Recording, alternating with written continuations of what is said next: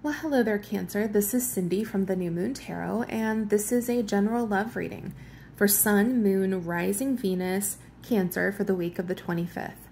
This one doesn't resonate so much, Cancer. Go ahead and check out your natal chart and my other readings, specifically your Moon, which is emotions, and Venus, which is how you show up in relationships. You may want to do that anyway, since there could be messages there for you. All right, so we are looking at the overall energy here. I'm also going to pull cards for your person and clarify everything in real time. Yes, that means shuffling. Please like and subscribe so you don't miss out on my readings. I post weekly. If you want the extended, click the join button down below. It's $10. You get access to all of the extendeds for every single sign for an entire month. All right, so looks like we had a bad ending here, a real bad ending. We've got the Three of Swords, heartbreak, heartache, pain, sadness, disappointment in love, a breakup. Having your heart broken. It's showing up with the Ten of Swords, which is a painful ending with someone, being stabbed in the back sometimes. And the Ten of Wands, also an ending. Aces start cycles, tens end cycles. There are two tens here. You may feel like this relationship is over, like it's done. I don't necessarily feel that way. Ten of Wands is burdens, like emotional baggage. I'm kind of maybe carrying around this connection still. And I'm saying that because the Eight of Swords is here. That's feeling a little bit stuck, a little bit tied and bound. Sometimes it's self-limiting behavior or self-sabotage. This may be a breakup that you have had trouble moving past, or your person has had trouble moving past. You both may be in that energy. We have give your relationship a chance, work on your partnership, and stay optimistic about your love life. That is a tall order, considering what's on the table right now. Positive thinking and faith will bring you romance. So let's take a look at your person's energy and we'll see where they're coming from here. But there certainly has been, a lot of water under this particular bridge. All right. All right, here's what we have so far. This is the Modern Witch Tarot. I'm going to be using the Tarot of Mystical Moments to clarify. We've got the Two of Cups in reverse. Two of Cups is a very close partnership between two people, a close connection. It's in the reverse, so the two of you aren't on the same page. You don't want the same things right now. However, I'm encouraged. We've got the Justice card, major for Libra. So justice can mean someone apologizing to you, someone making amends, making things right, balancing the scales between the two of you, and the Empress here. This is both major for Taurus and Libra. This person could be either one of those signs. She's the divine feminine, the wife, the mother. You may have been married to this person, or you may be still married to this person. The Empress is someone seeing you as a partner, as someone they could have children with. It's also wanting to nurture the connection, give to it, make things work between the two of you here. All right, tell me about Cancer's person. They haven't given up on you.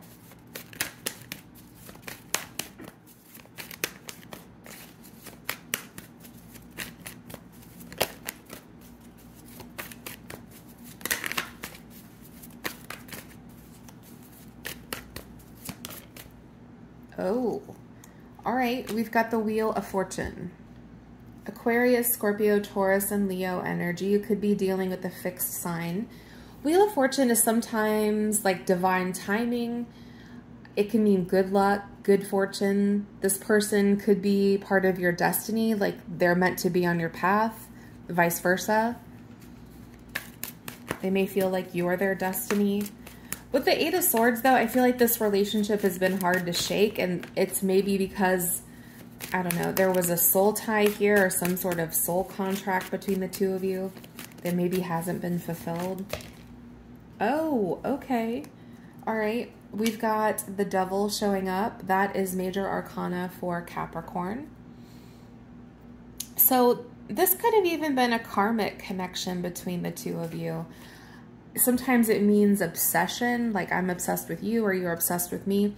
Again, these two figures are tied together. So there's like this sense that the two of you are in each other's energy. This person may have been toxic at times. There could have been substance abuse issues here. They're every bit as obsessed with you as you are with them. This person doesn't happen to be a Capricorn. Okay. Oh, all right. And we've got the Lovers.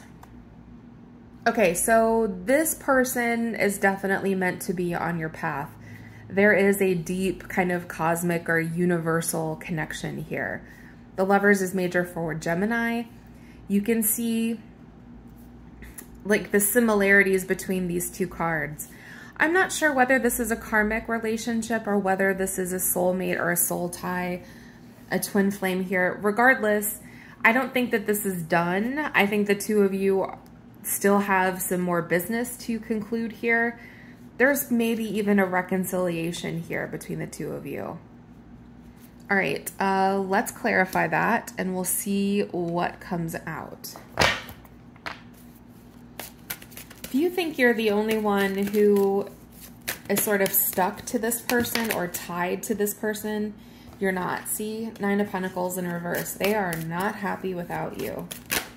Nine of Pentacles is single, independent energy because you're a soulmate. There is this soul connection between the two of you, this soul recognition here. Nine of Pentacles in reverse is I'm not happy on my own. I don't want to be by myself. Six of Cups, I've known you before. It's a card of the past. It can mean nostalgia. Sometimes it's bittersweet. It is a soul recognition card, particularly with the Wheel of Fortune, the Devil, the Lover showing up here. You and this person are kind of just meant to be on this path, and that's why things haven't ended between the two of you, like energetically speaking. Three of Pentacles. That's a desire to work on this.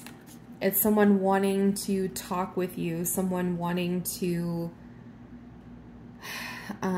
like cooperate, have conversations, work on this. And the Knight of Pentacles, Capricorn, Taurus, and Virgo energy. Possible that you're dealing with an earth sign. Knight of Pentacles is like slow and steady energy. This could be someone slowly coming towards you.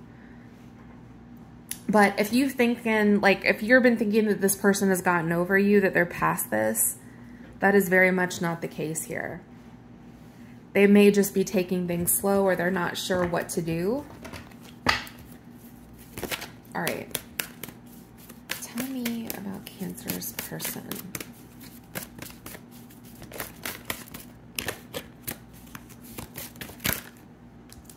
All right, we got the High Priestess, major for Cancer. Someone being kind of quiet. Intuition, maybe. You may be like dreaming about this person. They may be dreaming about you. You may be seeing symbols. You may be seeing some signs here. We have the Four of Cups in reverse. They don't want to miss out on an opportunity. This person may have walked away before. They may have been uninterested.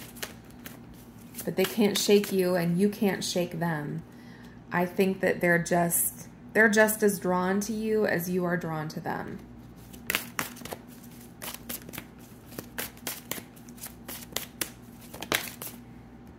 Ten of Swords. They feel the pain too.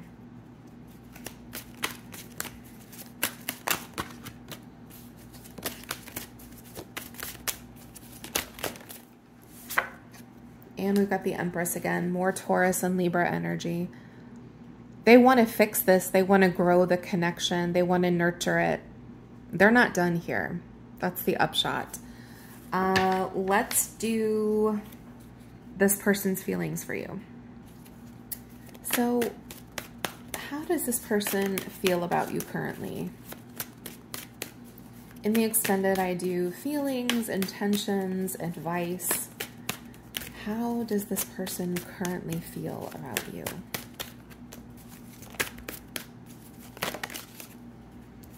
Nine of Wands. I told you they haven't like given up on this. They haven't given up on you.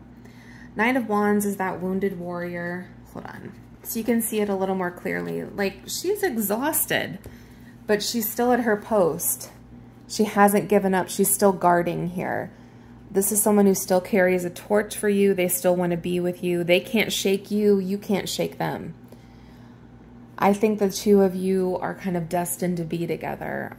This person's in your life for a reason. That's kind of what's going on here. All right. Thank you so much for watching. I really appreciate it. Please like and subscribe since I post weekly. If you want the extended, click the join button down below. If you would like your own private reading, you can find all of my info down below in the description box. My least expensive is $20. All right. Thank you so much, and blessed be.